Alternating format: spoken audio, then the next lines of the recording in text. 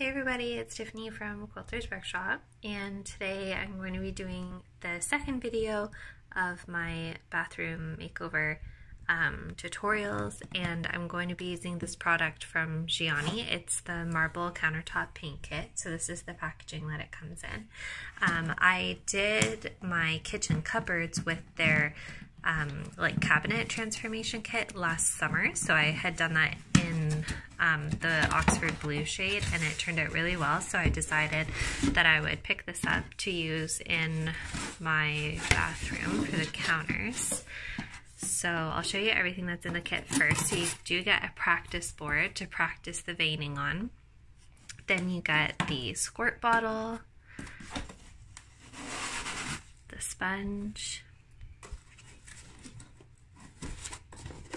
you get a foam paintbrush, you get 2 rollers, and the handle for that is over here. I took that out of the box already.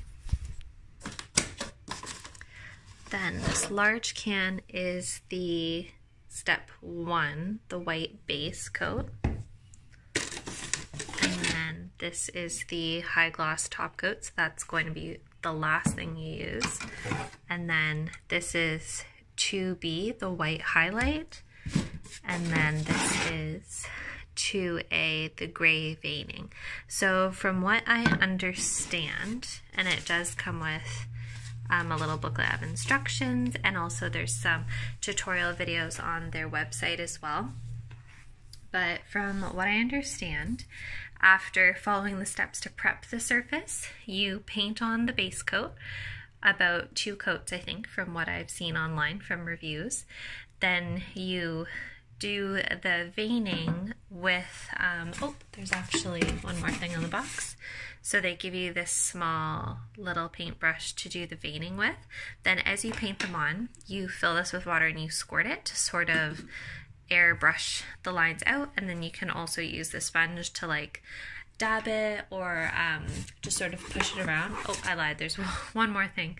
It also comes with a paintbrush like this as well, so that you can kind of stipple it to like make the veins look, I don't know, airbrush and more realistic, sort of like the way that they are in real life on real marble. And then the highlight you apply with the sponge as well, so you sort of dab that on, and then when you're finished doing all of those things, then you put on the top coat, and that's pretty much it. So it seems easy. The only things that I'm worried about are making my veins look realistic, so I guess drawing them in a way that I'm happy with. So that's why I think it's really nice that they include a practice board.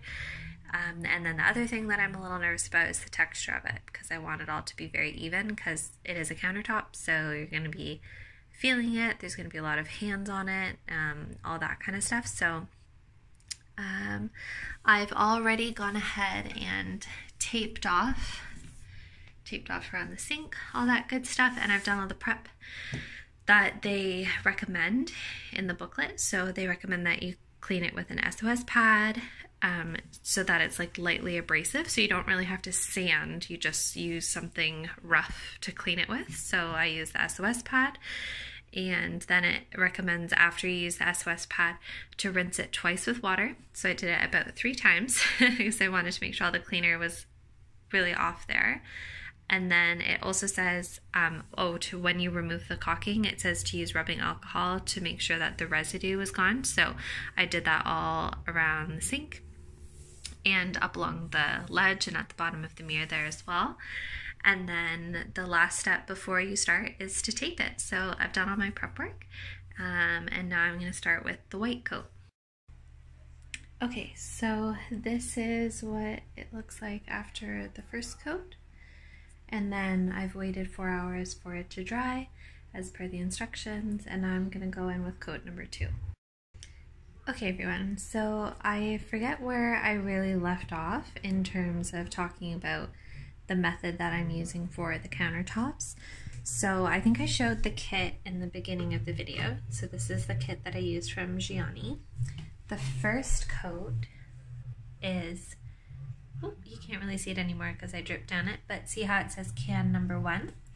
Then after you do coats of that, so I did about 3 coats, and you have to wait for 4 hours between each coat. So after that was done, I moved on to can 2A, which is the gray veining, and it's just a small can, but there's plenty. Like, I hardly touch this at all, especially because I'm doing my bathroom, not a kitchen, so I have a much smaller area to work with. And then in the kit contents, I explained that it came with the spray bottle, it came with this larger brush and this little brush. So what you ended up doing was using the little brush with as little paint as possible. And as you can see down here, I did try it a bit on my practice board, which also came with the kit, but I really wasn't happy with the ones that I started with near the bottom. And it got a little bit easier where I finished doing the practicing. So on the actual counter, my tips would be to use as little paint as possible on your brush, to work in very small sections. So if I started up in this corner, I would only do maybe like 4 inches and get it wet as you go, because if you were to go all the way down your countertop and then go back to spray it, by the time you try to brush it out, it's already dry. It's not gonna be able to be feathered out at all. So you need to work quickly, do small sections, keep it wet as you go. So I kind of was holding everything, like holding the spray bottle, holding the brushes, like the 2 different brushes at the same time. So it would be maybe helpful if you had someone working with you, so you could focus on just drawing the lines, and then the other person could wet it and blot it out as you go. But I basically just went off of the instructions that came in the box, and also there's a video on the Giani website where they explain the 3 styles of veining, so that's what I followed. So this is what I'm left with, and some of them are a little bit darker, some of them are a bit lighter, but I'm pretty happy with it. If you look at it in the mirror as well,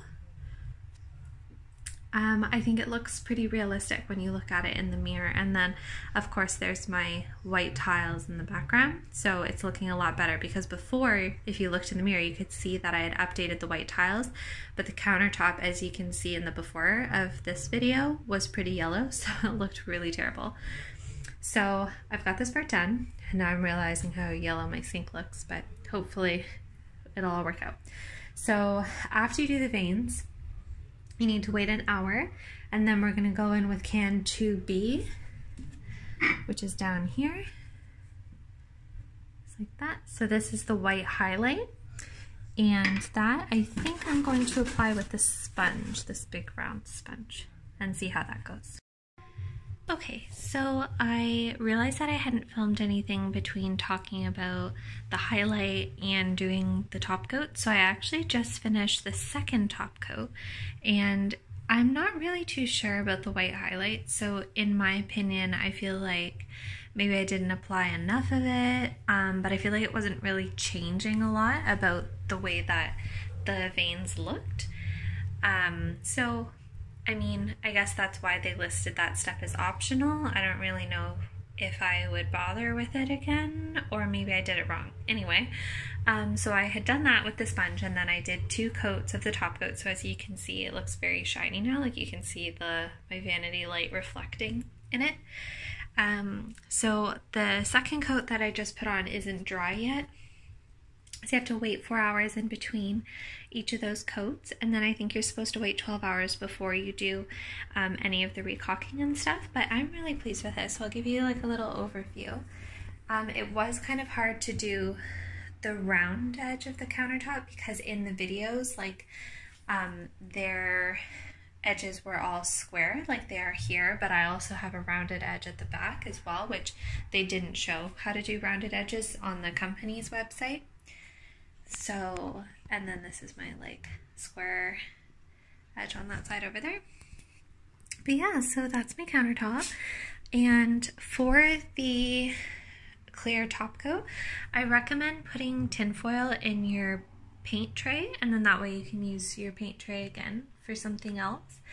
So now that this is done, I'm gonna end up painting these white as well. So that's pretty much it. So I do recommend the kit. I think it was pretty easy to do. The veins were the hardest, but if you use the practice board, it's totally fine, and I'm really pleased with the finish of it. When I did the first coat, And after I let it dry, when I touched it, it felt really nice and smooth. So I'm really happy with the way that turned out as well. So if you have any questions, you can send me an email at quiltersworkshop@gmail.com, and stay tuned for the other videos as I'm going to be updating more bits in my bathroom.